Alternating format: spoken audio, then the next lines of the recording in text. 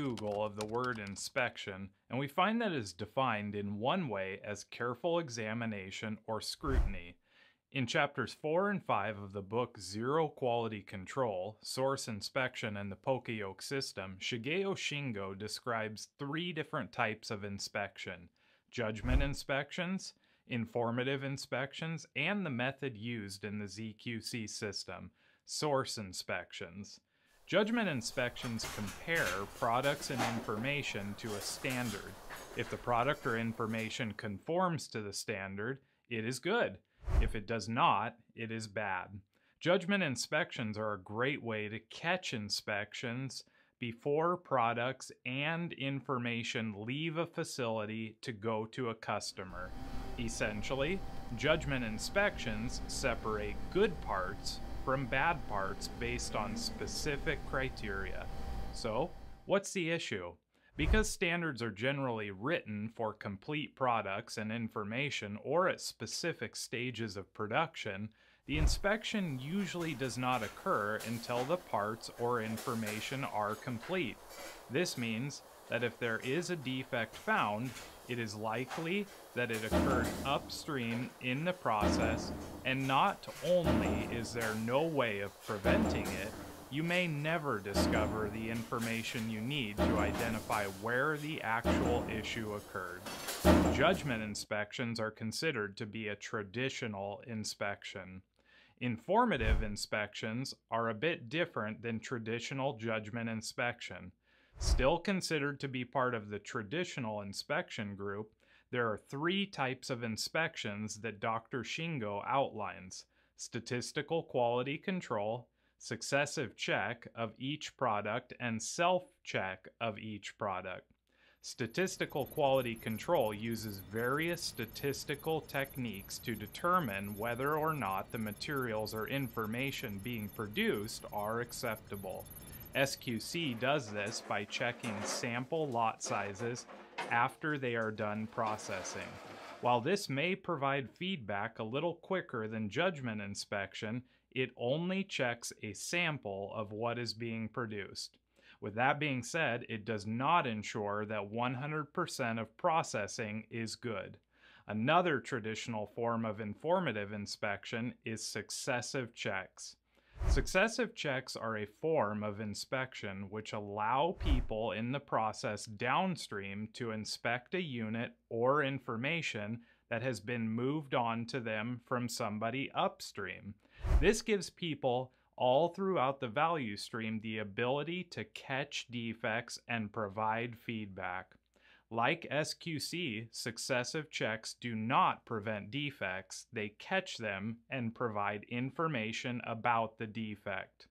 The final form of informative inspection is the self-check of materials and/or information.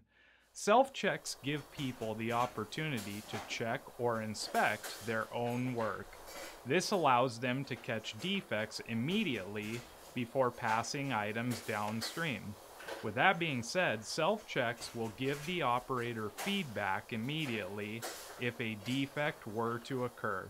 However, like the other forms of inspection, self-checks do not prevent defects from occurring, nor do they prevent natural human mistakes from happening.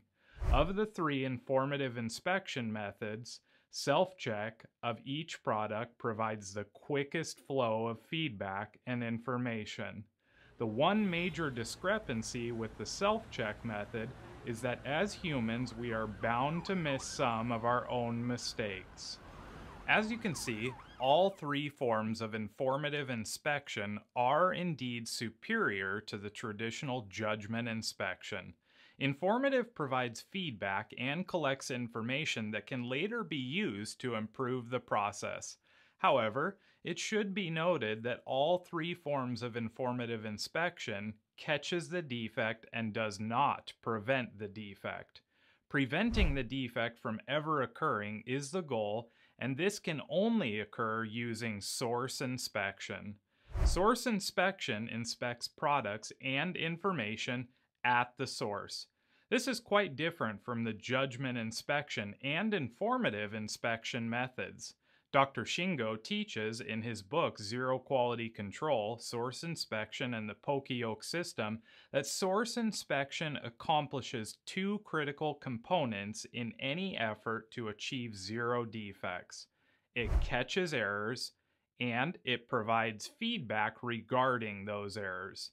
These two components are critical in achieving zero defects as they give you the ability to catch errors before they turn to defects.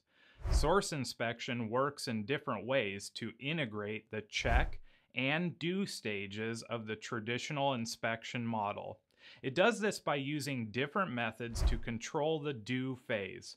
For example, when you enter information into a form and submit it, if you do not enter a piece of required information, the form will not allow you to submit the information.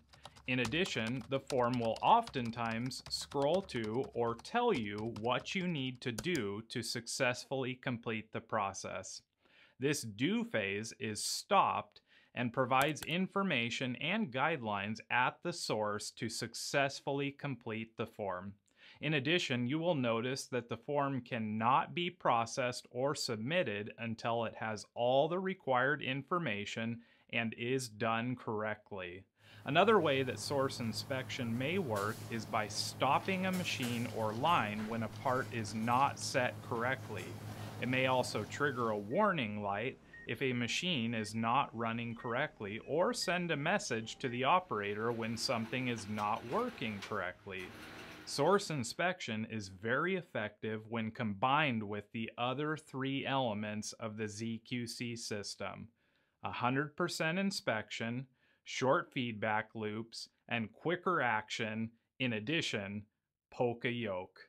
We will look at these three elements in the following lectures.